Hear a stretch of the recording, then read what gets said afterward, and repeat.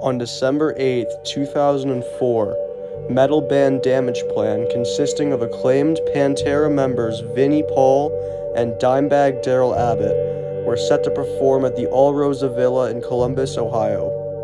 Mere minutes into their setlist, the history of metal music was forever altered when a shooter entered the venue and opened fire. Call 911, somebody! Call 911!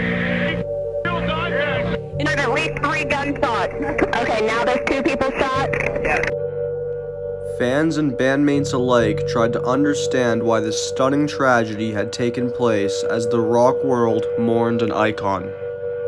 Darrel Abbott was a member of the band. He was 39 years old. He's one of the ones that was a victim of the gunman.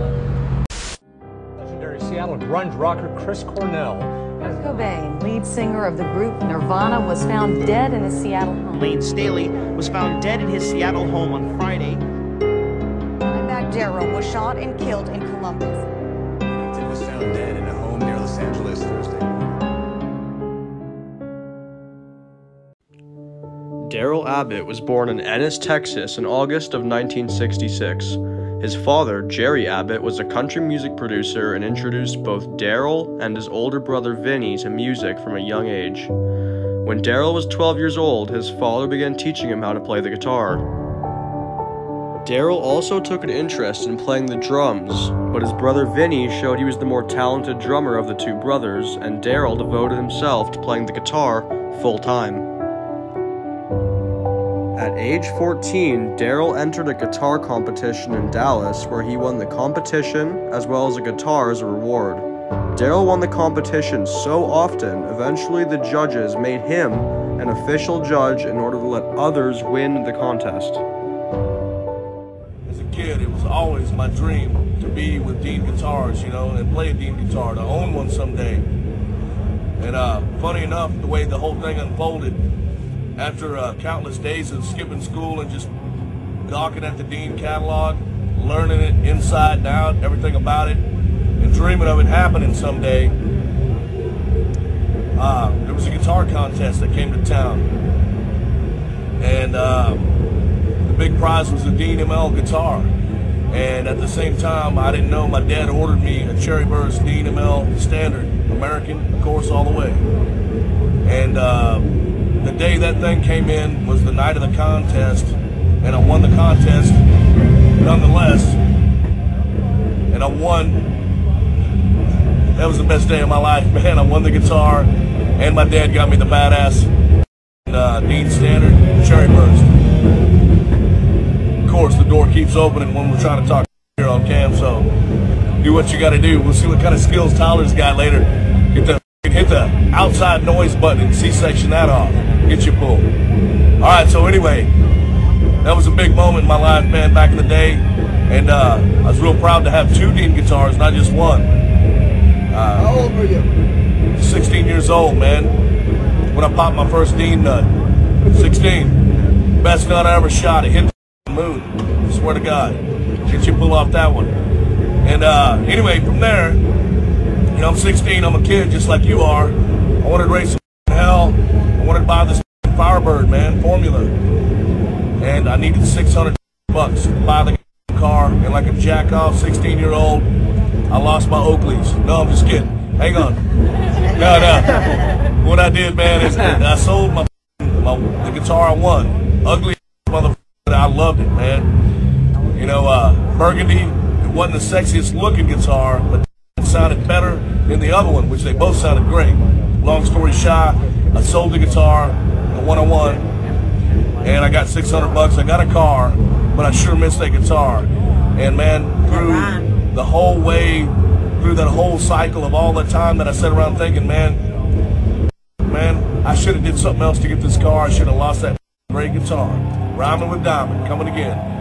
A long time coming. The guitar kind of made a little weird cycle, and it ended up in the hands of Buddy Blaze, and I didn't know that he got it. And he knew what I did to the Deans back in the day. I'd get them in the pawn shops for cheap. I'd route them out, Floyd Rose, hot rod pickups, do all the diamizing to it, customize the paint jobs. And anyway, he got the actual one that I won, did all that, and painted it up, lightning bolts, threw the pickups in there, hot rodded up, did the whole rig, threw the Floyd Rose on it, and he was getting famous at that time. He was working for Kramer, and I asked him if he would do a dime guitar for me, and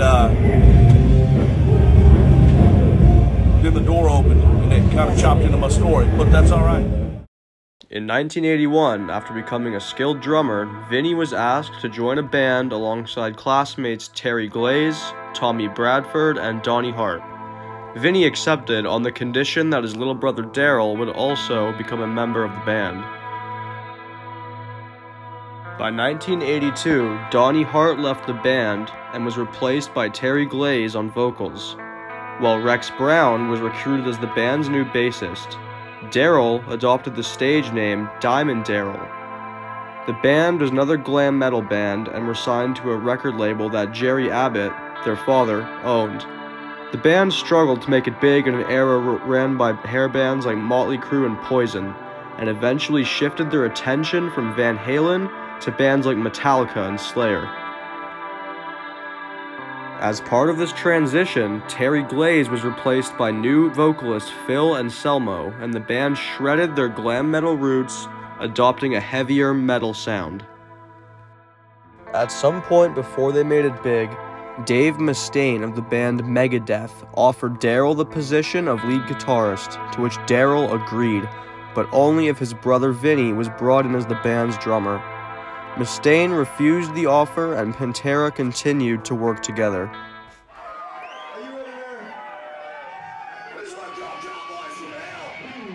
In 1990, while struggling to find their footing in the changing metal scene, Pantera began to work on their new album, titled Cowboys from Hell. Darrell, now going by Dimebag Darrell, got to showcase his heavy, memorable guitar riffs whilst working on this new project.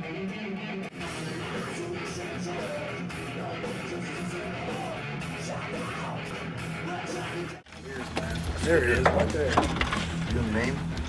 Cowboys from Hell was released in 1990 under Atco Records and was the band's major label debut. The album reached number 27 on the Billboard Top Heat Seekers charts. The album would go on to be one of the most influential metal albums of the 1990s and would gain Pantera some much-needed publicity. The band would go out on tour to support the album, further gaining more success for the band. Look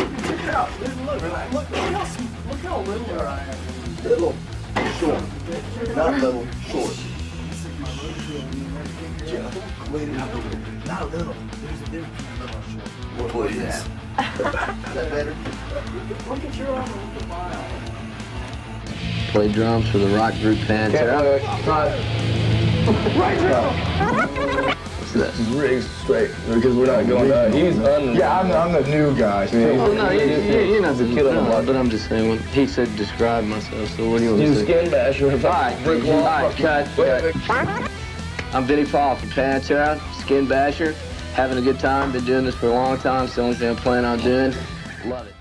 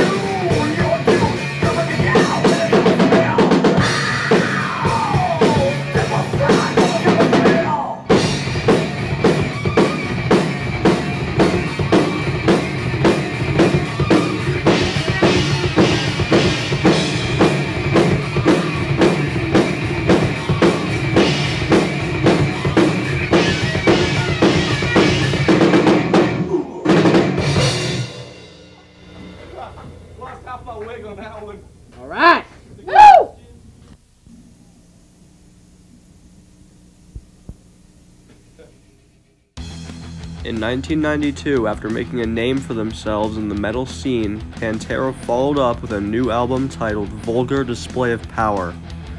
This album would cement Pantera's place in the rock history books, with the album becoming a classic amongst fans. Vulgar Display of Power peaked at number 44 on the Billboard Hot 200 charts, with the song Walk becoming one of metal's biggest anthems. With Vulgar Display of Power becoming a gold album and Pantera selling out shows wherever they were, Darrel and the rest of the band finally saw some serious income. Darrel bought trucks, guitars, and his own home with his newfound wealth, and it seemed Pantera's commercial success had paid off. A couple of the guys from Pantera, and I have to confess, I lost the Ring of Power. We'll get you a new one. Okay. So it's okay, no big curse or something. Well, just wait. We'll see. Now, you recently played in Moscow, I think, like in front of 500,000 people or something like that. Unbelievable. How many people were there that you played for? There's not an official, but it's roughly around 700,000. So more than 500,000. I mean, what's that like playing in front of that? I mean, I've never seen a concert with that many people in my whole life. I don't think we thought twice. We just went out and just did what we do, and we were watching the videotapes back, and we're going, jeez. Heavy. Because I've seen Pantera playing like clubs that have like 500 to 1,000 people tons of times, and now you're playing in venues that have 9,000, 10,000. Do you notice much of a difference?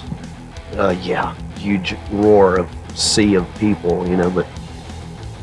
Is there one that you like better, the clubs or the arenas? Kind of both in a way. You know, clubs are more intimate. Got everybody's up closer and more stage diving going on, and then, you know, the arena's got more people, and it's like, you know, reaching more people, it feels real good. To the Headbangers Ball, got a couple of the guys from Pantera here. Now, by now, I assume that a lot of people have seen you guys on the road, because you went on tour a little bit with Judas Priest. That was in Europe. So I guess people in America haven't seen you here with Judas Priest. No. But I mean, I've seen you guys. I saw you guys play. We played Suicidal. I saw you in Colorado with Suicidal and Exodus. Suicidal and Exodus. Who else? Wait, Prom. while we're on the subject of Suicidal. Yeah. They got a home video, Pantera does. It's very cool. It's got some cool stuff on it. And you also do a very good imitation of Mike Muir, I just might add.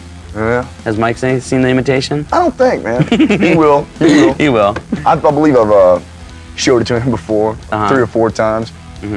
So you guys like playing live, don't you? It's my favorite there's some live stuff of you guys in the home video, and it seems like a very active audience participation. That's what our shows are about, you know. We feel that we're the closest band in the world to our crowd. And anyone who's been to our shows and had a good time at our shows, which is, yeah, it's true, man, you know. We love it, man. That's the way it is. You figure a Texas band is like ZZ Top, stuff like that, southern rock or something, and then you got a band like us, you know, not exactly thrash, but definitely not Chet Atkins. Yeah, okay. Exactly. That'll work. You know, Pantera. What is it? I mean, when you guys play in Texas, is there a good kind of hardcore scene in Texas? Rips. It's ridiculous, man. Pretty crazy? Definitely. Great. Cool. Great. We're going to be back talking to the guys from Pantera in a few minutes. Even I noticed the guys from Alabama. Oh,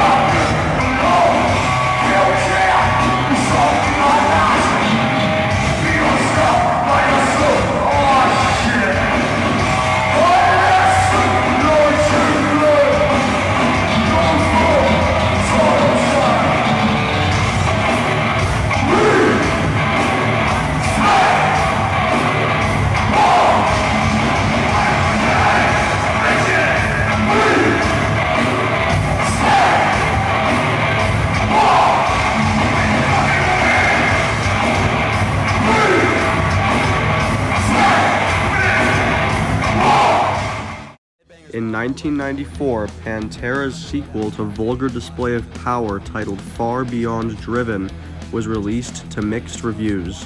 The album featured tracks like I'm Broken and 5 Minutes Alone, but the album struggled to get as much mainstream attention and success as Cowboys from Hell or Vulgar Display of Power.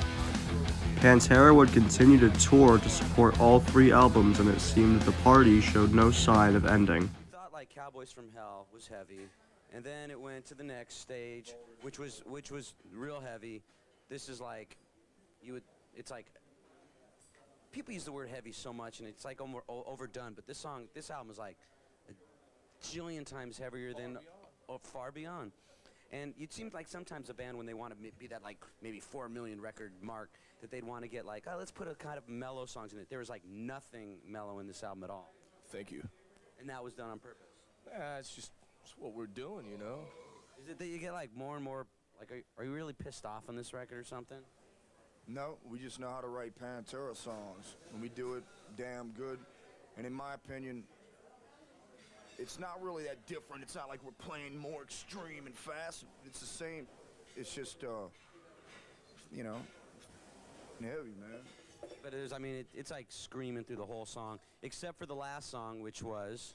It's Sabbath. That's a Black Sabbath song, and just, you know, Planet Caravan. Called Planet Caravan. It's not like I say, you can read on the album. It's not like any wild change in direction. We did it because, you know, we got offered to do a Black Sabbath tribute album, and you know, politically going and through record company like that, it just didn't. Now, nobody out there has heard the new Pantera record yet. Tell me some of the songs on the record. Phil. Strength Beyond Strength, Becoming, 5 Minutes Alone. Now, Shedding Skin was a very cool song. Tell me about that. You don't like that? Why do you make a face when I mention that one song? It's just, I was kind of like going on the first side of the record for those of you without a CD player, if you're going to be popping in a tape. But anyway, yeah, Shedding Skin's pretty cool. I mean, they're all cool. Shedding Skin has what you call dynamics in it, which is we've always done before, you know, with clean guitar through heavy guitar. But it's still not like This Love or Cemetery Gates at all, really. There's nothing like that at all.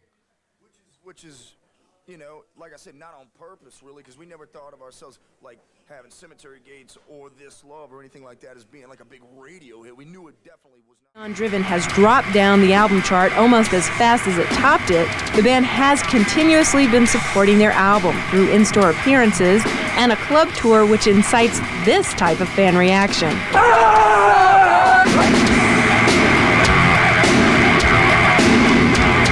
High energy, way high energy. Audience is part of the show. They move as much as we do. Absolutely. It's a total feeling between the band and the audience. That's why we write the songs. We're writing for the audience, not for the radio. Around the time Far Beyond Driven released, Phil Anselmo had ruptured a disc in his back whilst diving off the top of a PA system on tour. This injury eventually worsened into degenerative disc disease. Refusing to take time off and cancel the tour, Anselmo started taking prescribed painkillers for the blown discs in his back. Anselmo started taking stronger and stronger painkillers as time went on, and the rest of Pantera took notice when Phil's onstage antics worsened. Eventually, Anselmo started dabbling with heroin to relieve the pain from his degenerative disc disease, and in a short period of time, Anselmo was addicted to heroin. Darrel and the rest of Pantera had found themselves distancing themselves from Phil due to his drug addiction, and this took a serious toll on the productivity and chemistry the band had with each other.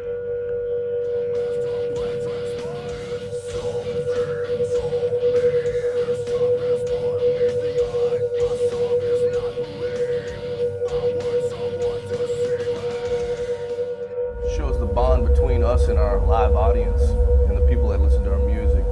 And a lot of people still enjoy listening to heavy, aggressive music. Right. So there's not only alternative, there's other kinds of alternatives to the alternative. That's what we are. Whoa, twisty.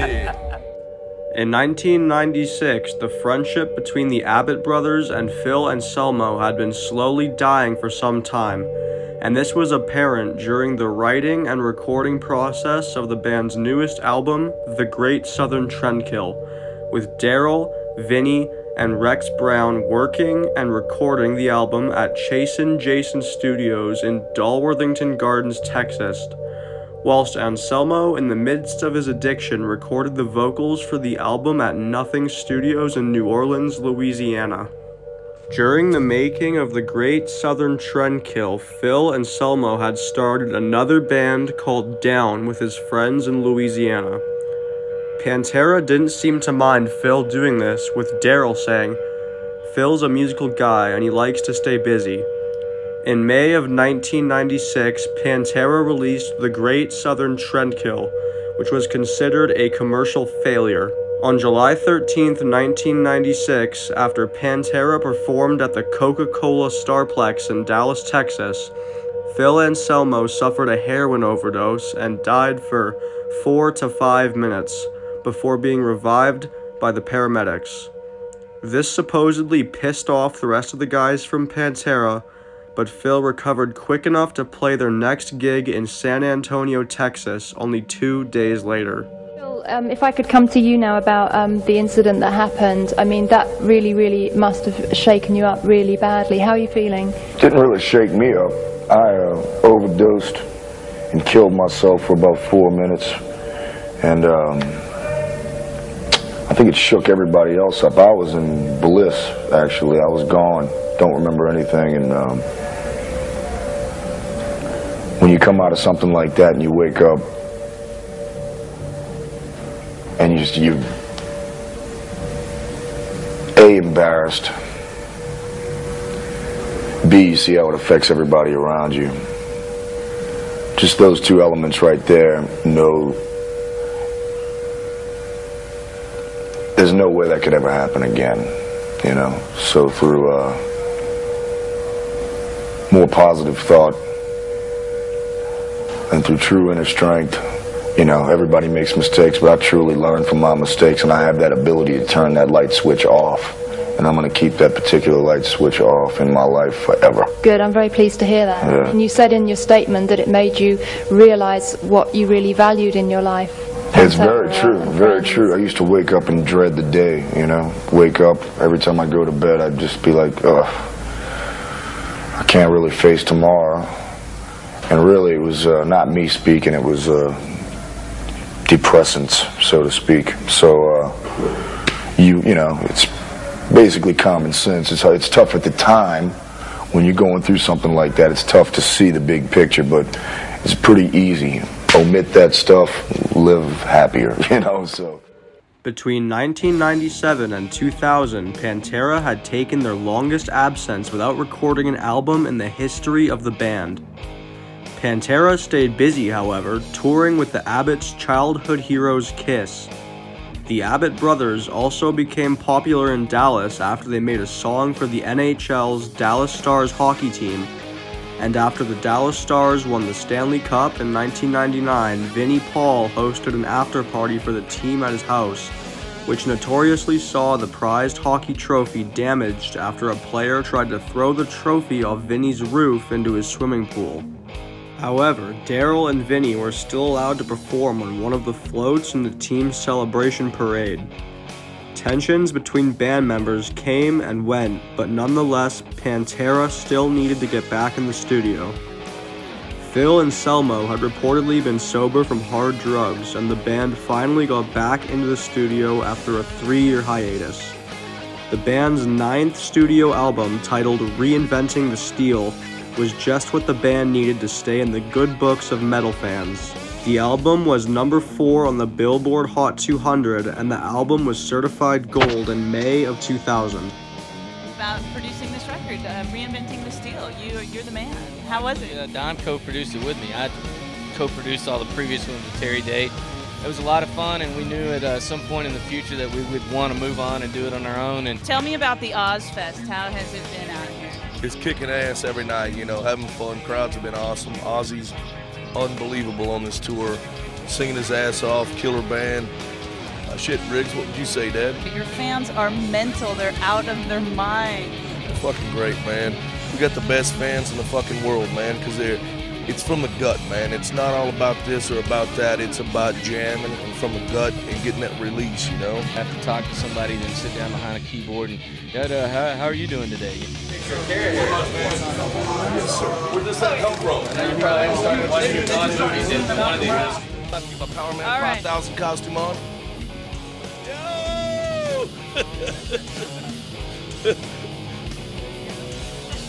Better when you pull the glasses. Are you ready? Are you ready? Well, I think that's a wrap from the Pantera dressing room thing. No other form of music that gets my blood pumping. Ain't nothing drives my life anything more than steel. Just fucking charging. Drive better. Everything works better, man. So what I want, like you said, man, the fans. What, they just go to some fucking place in Arkansas or something? Yeah, that's what South Carolina. South Carolina. Yeah. A lot of trailer parks and stuff. Yeah, you got a fucking silver bullet back there? Yeah. Damn right. Yeah, man. Shit, went down and woke up a couple hours later. You got that. So you gotta grab a hold of a little bit of that shit in between, and that'll tighten you up so you got room to start over again. Everybody would die for you guys. That's perfect, guys. Right on. 3, 1, 2, and 3. Come on, jackass. God damn. There you go. 1, 2, and 3. One more.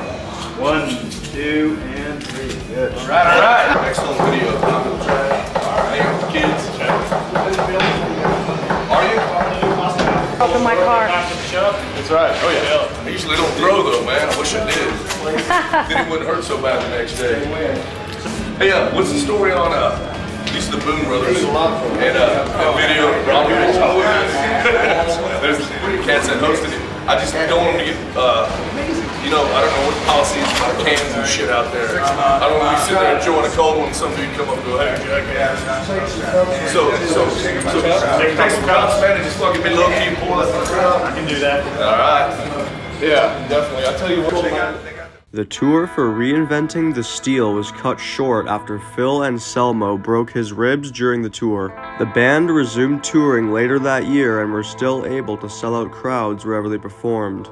After the September 11th, 2001 terrorist attacks, Pantera had to cancel all of their international tour dates. According to Vinnie Paul, during the time, internal issues between the Abbotts and Anselmo reached an all-time high, with it reportedly being very difficult to get Phil to come to the studio, and that he did not like any of the band's new material. After the 9/11 attacks, Pantera agreed to take a mutual break, with Phil Anselmo stating that he could not tour any longer.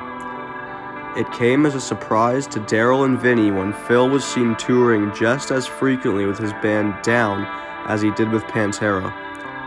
Phil also joined another band, Super Joint Ritual, and released an album with both of his new bands. The Abbott brothers' phone calls to Phil were ignored.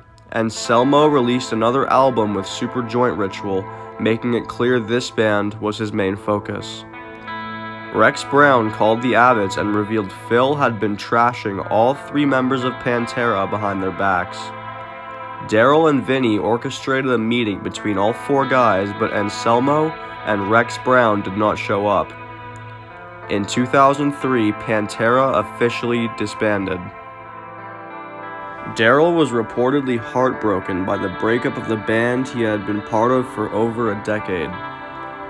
Phil Anselmo would publicly bash Darrel, accusing him of being an alcoholic in magazine interviews.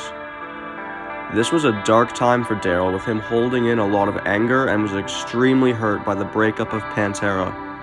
Darrel and Vinnie were reportedly planning on recruiting new members and keeping Pantera alive, but decided against it, not wanting to risk a court battle with Anselmo.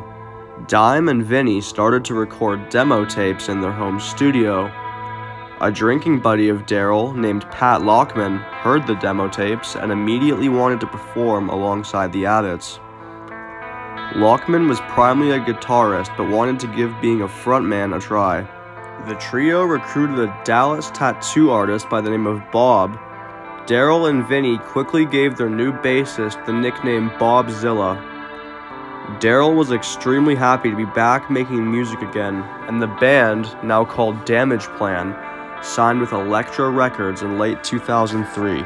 The group began working on a new album. In February 2004, Damage Plan released their debut album titled Newfound Power.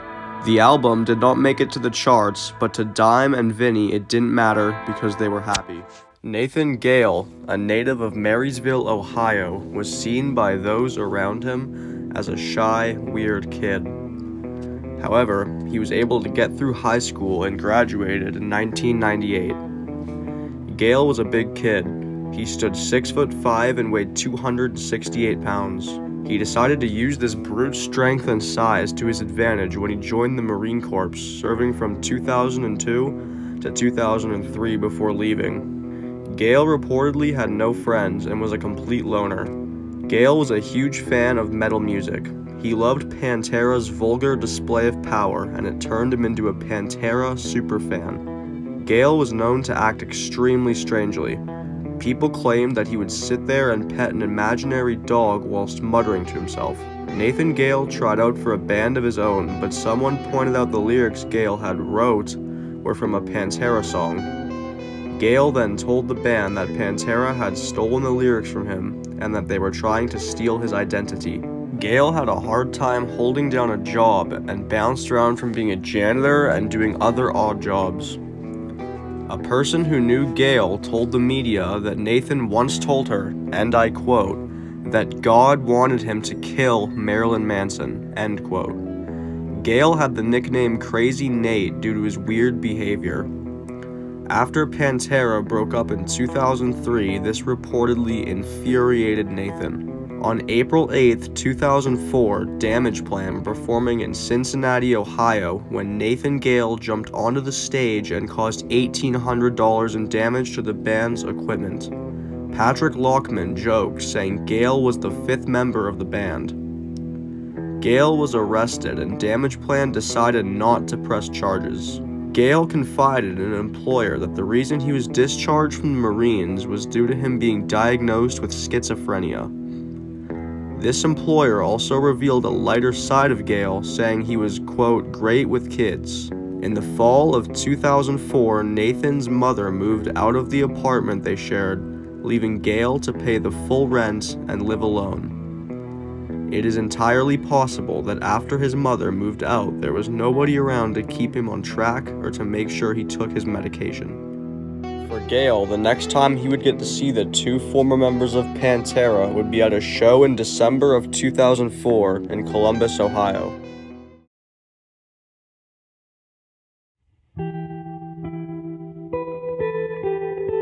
This is Headbangers Ball. We're still hanging out here with Damage Plan. Newfound Power is the name of the brand new album that will be hitting stores on February 10th, so go out and get that.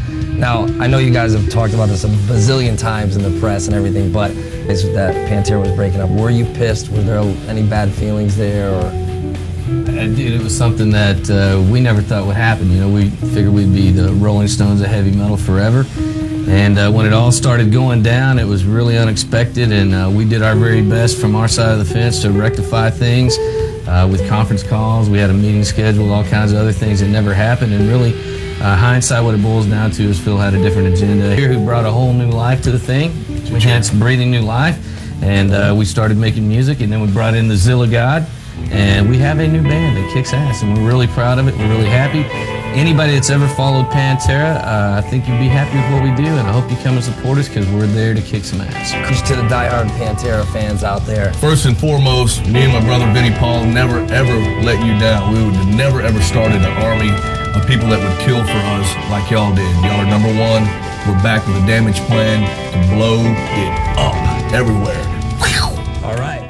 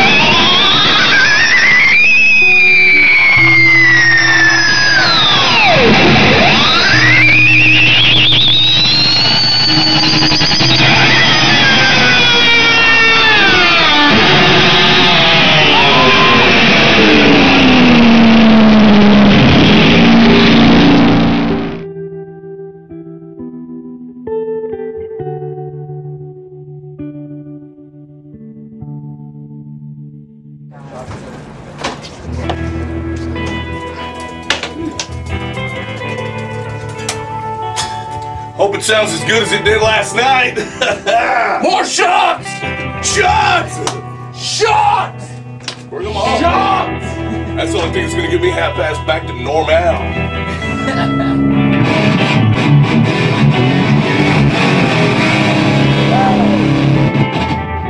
Tony Crank! Blew another one up, god damn it. So beat up from hometown, man. These wires were tired up. Dude, it just gets, we have so many fans and family that, you know, it's impossible to, you know, I can't just go, hey dudes, we'll see y'all next time. It's gonna be on every time, so no sleep, nothing but booze, no food, just hell raising, and we barely made it down here. Hey, we got our work done though. Hey, yeah, we did kick some ass. Motherfucker sounded bad to the bone.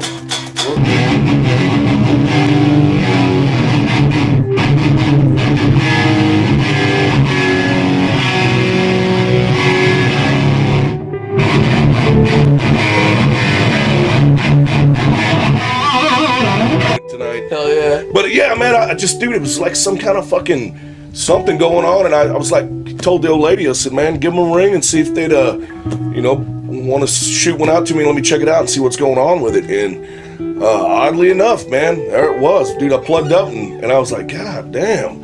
And I started getting a little deeper into it, and I was like, no shit. Because, see, I'd never played tubes before, man. Right. Yeah, it's true. You're always like a solid state guy. So. A lot of people, y'all fucking ruined me before I even get to rock tonight. I'll take it easy, though. Yeah, man, you know, a lot of people always thought that my old sound was tube because it was warm like that. Get yourself a fucking double black tooth and raise some goddamn hell!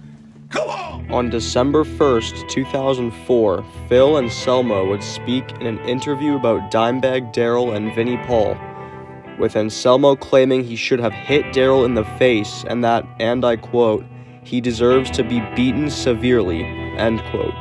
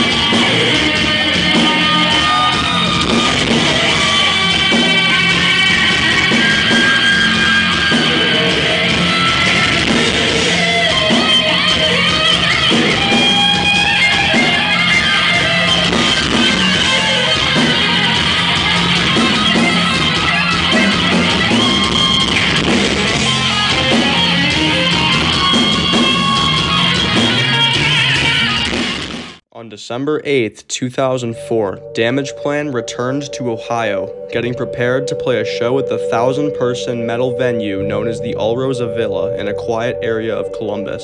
Damage Plan were backstage getting ready to perform as they were the headliners of the night's show. Security let people in through a small front door to see the opening acts. One person, however, was Nathan Gale, who was walking around the villa seemingly doing nothing. Gale had been there for 4 hours already. Eventually, security walked up to his red 1995 Pontiac Grand Am and asked him if he would like to come inside the venue to stay warm, to which Gale refused, saying he was going to wait for Damage Plan.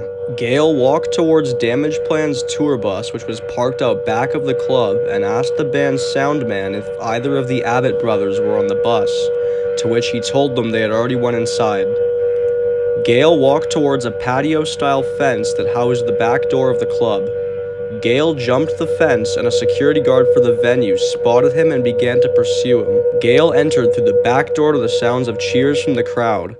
As Damage Plan took the stage and the sound of breathing new life echoed throughout the speakers, Nathan Gale appeared from a large stack of amplifiers on the left side of the stage and walked past Pat Lockman and Bob Zilla, only slowing when he got to Vinnie's drum set. He then took a textbook firing position and pulled out his 9mm Beretta handgun, firing 5 shots at Darrell. Darrel's leg twisted under him, falling slumped over his signature lightning guitar as the sound of feedback screeched throughout the speakers. Gale was reportedly yelling at Dimebag, who by now was dead on the stage, as Villa employee Emily Lewis ran outside to call 911 as Eric Thompson and Damage Plan security guard Jeff Thompson rushed Gale from opposite ends of the stage. Bouncers hopped the barricade and tried to assist in rushing Gale. 2 more shots were fired at the band's tour manager, Chris Paluska, and a drum tech, Kat Brooks. During the scuffle, Gale dropped his glasses and asked a stagehand to help him find them. A fan named Nathan Bray hopped the barricade and started to administer CPR on Darrel when he turned around to see Gale looking at him. Bray put both arms out and exclaimed, "What the fuck, dude?" before Gale shot him in the chest.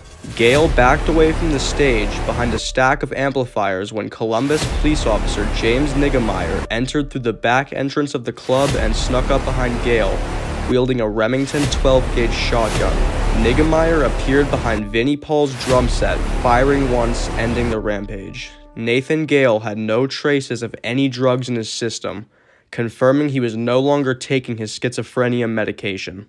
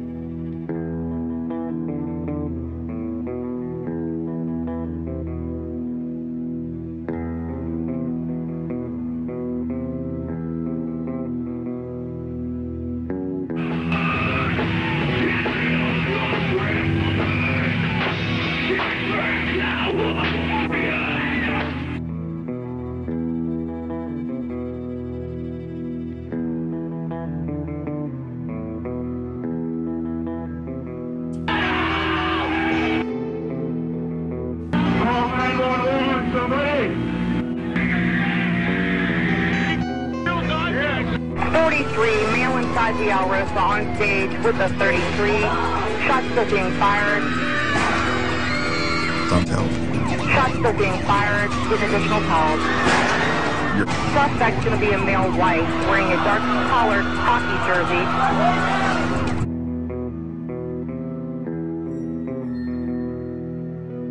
25 on the scene, we got people running everywhere. Because these people wouldn't be running if it wasn't. Copy 185 is seen. Suspect is still inside the bar.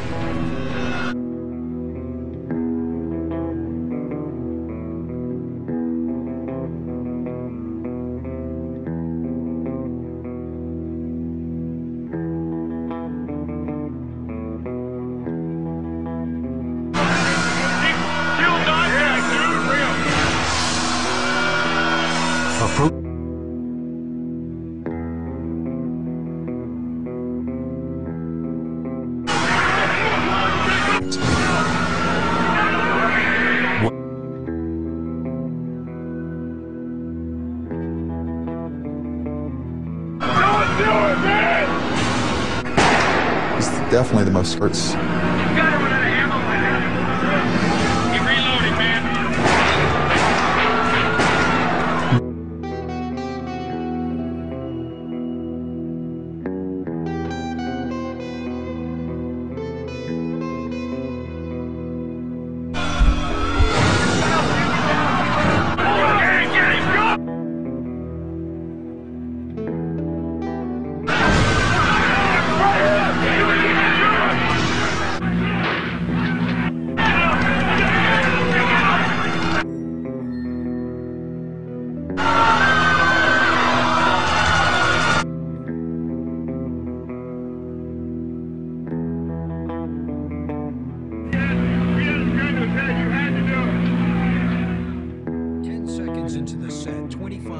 Ex-Marine Nathan Gale stormed the stage, brandishing a 9mm pistol. I just screamed as loud as I could, and bam, bam, bam. I just remember screaming, he's shooting something, and Vinny came off the drum riser, and he's coming at me, and he's going, he just shot my brother, he shot my brother. I went to jump from behind the drums, run out and help. John Dime's guitar tech tackled me and held me on the ground. As soon as I knew he was pointing the other way, we both ran across the drum riser and got to the other side of the stage. It kept going on, and he picked me up and shoved me and said, "Run, man." 911 emergency. 911 emergency. Please, we need help as soon as possible. Oh my God. 911. Oh, he's still here. He's on stage right now. He's got to go. The guy's on stage with a gun? My cell phone rang. It's Vinnie Paul. And he goes, "Dude, I just saw my brother get shot in the back of the head 5 times. And I go, "Are you kidding, Vince?" I go, what are you talking about?" People were trying to rush the guy, and he shot a couple of people to keep him away. The whole time he was looking for Vince. After rushing to the aid of the mortally wounded Dimebag Darrell, Drum Tech Cat Brooks tried to subdue the gunman. I went after the dude. Cat was fighting with him, and he kept telling Cat to settle down, and he wouldn't. And kept shooting me. And just kept telling me, stay down, stay down. And I'm looking out in the audience, I'm like, dude, somebody help me out here. I thought he's killing my friend right in front of my face, you know, and I just screaming no, you know, but there was nothing I could do. I can't really see what's going on. I'm just, you know, I'm like, quit shooting. Quit, stop, please. Stop shooting. You're killing all my friends. Stop it. And he goes, shut up, bitch. I looked over my shoulder and I heard the chaos, and I look, and there's an officer coming through the door. And immediately I saw someone laying there that was bleeding. There was a small group of security guards standing there saying, "He's there, he's there." Columbus policeman James Niggemeyer was the first of 8 officers to arrive at the scene, just 3 minutes after receiving the dispatch call at 10:18 p.m. I motioned for the officer over there, and I said, "Yeah, you gotta kill this guy. He's gonna kill more people. He's got my friend." As I started working across the back of the stage, he then moved the gun to the hostage's head, and as soon as he put the gun to the hostage's head, I realized that I had to do something to try to save the hostage. And then just all at once, he just took aim and he just leaned back real slow. I watched him click the safety with his finger, and when he clicked the safety, I just plugged my ears and turned my head. I stopped and pulled the trigger.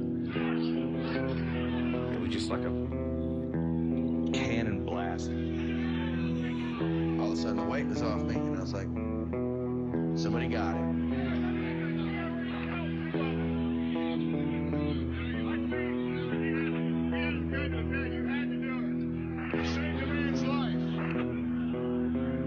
And it was over.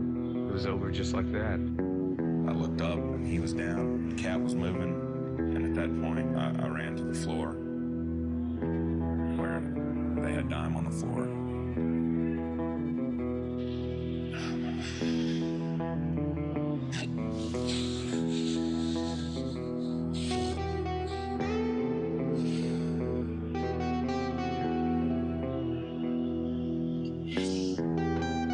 And Vinny kept calling me, and he still didn't know nothing. And then when he called me, Malikan said, my brother's dead. And that's all he could say. And we both just cried.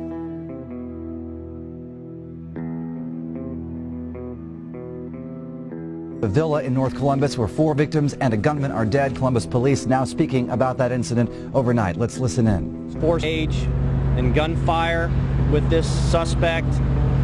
From what we understand, he did have a hostage. The officer was able to strategically I want to give you the gunman's name. We have identified him as Nathan Gale. He's a male white, 25 years old, last known address I believe in the Marysville area. Darrel Abbott was a member of the band. He was 39 years old. He's one of the ones that was a victim of the gunman. Second victim, Nathan Bray, B-R-A-Y, male white, 23 years old. We believe he was a fan enjoying the concert. I have Aaron Halk, E-R-I-N-H-A-L-K, male white, 29 years old. Unknown if he was a fan or a member of the band. I can take a couple questions at this time.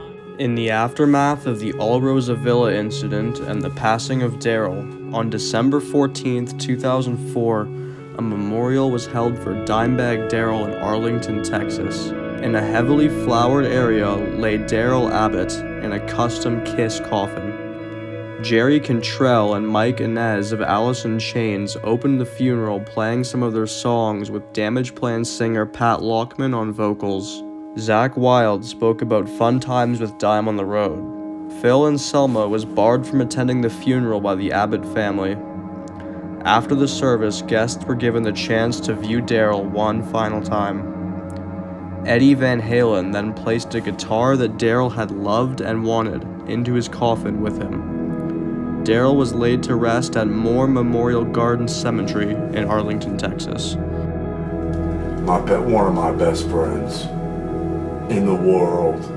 It was the heavy metal goddamn media that destroyed Pantera. This is about Darrell, my brother of 17 years, who are Pantera's music. And I never got a chance to say goodbye in the right way, and it kills me. And I'm so sorry. I wish to God I could have gone to his funeral, but I have to respect his family's wishes.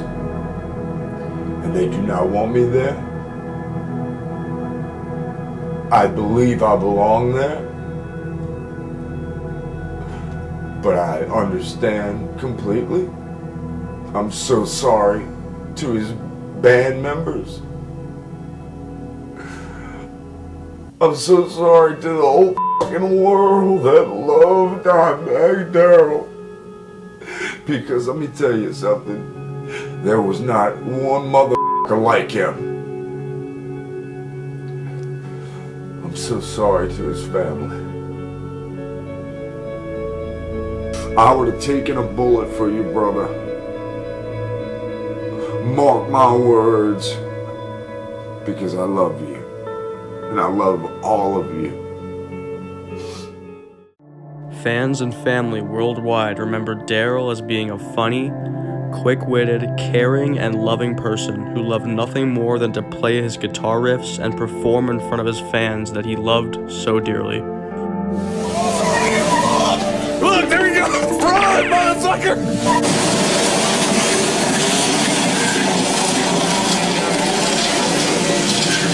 Drunk bastards. It's a goddamn good thing they're in the parking lot. There they go. Oh, yeah. Yeah. You look good. That is the shit right there. Oh, yeah. Oh, hell yeah. God damn. I never thought Mick Jagger was a great singer. I never thought Bob Dylan was a great singer. Matter of fact, I thought he was one of the worst singers I've ever heard in my fucking life. Fireworks, no doubt, everywhere you go. I'm loaded, I'm ready. Are you ready? Let's go. Let's do this. I knew you were up to something. Back!